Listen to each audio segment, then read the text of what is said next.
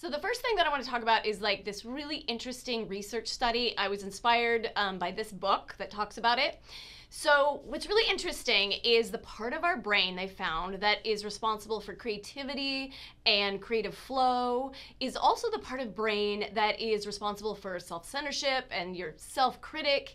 So what they found is if you are in a creative flow, it shuts that down. They cannot exist together. So it's really important for us to create and have fun and get into this sort of creative flow because it's fun. It creates a lot of really wonderful joy in our life, but also it shuts off that mean little voice in our head that criticizes us.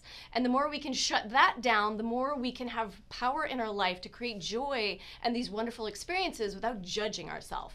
So creative joy is really important, and I'm gonna have lots of fun exercises and we're gonna learn a lot together to spend more time in creative joy than criticizing ourselves and feeling bad about ourselves. So come join and we're gonna have a lot of fun together.